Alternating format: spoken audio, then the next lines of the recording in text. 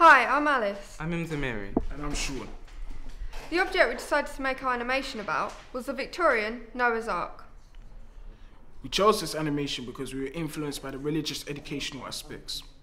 And we could see a lot of potential for creating an enriching story. Christianity is one of the largest religions in the world. This toy was played with in a middle-class British home. Despite this, we actually discovered that it was made in Germany.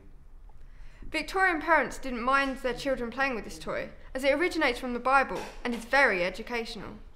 Hope you enjoyed the film. This is the story of how me, my wife, my ark and animals came to be in the middle-class British home during the reign of Queen Victoria. The idea for an educational children's toy originates from the biblical story, Noah and the Flood. We were delicately carved in a workshop in Germany and soon shipped over to England. My ark contains 86 painted animals and 48 unpainted animals, and my wife and myself. The animals are in pairs, a male and a female, with the male being the larger of the two. We were on the ocean waves for what seemed a long time. Perhaps it was 40 days and 40 nights. Like in the Bible, the ocean appeared to be never-ending, and no land was in sight.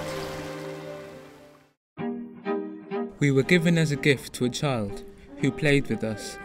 Look at me, look at me, look at me, look, we're on dry land. Oh no, there's a wave coming.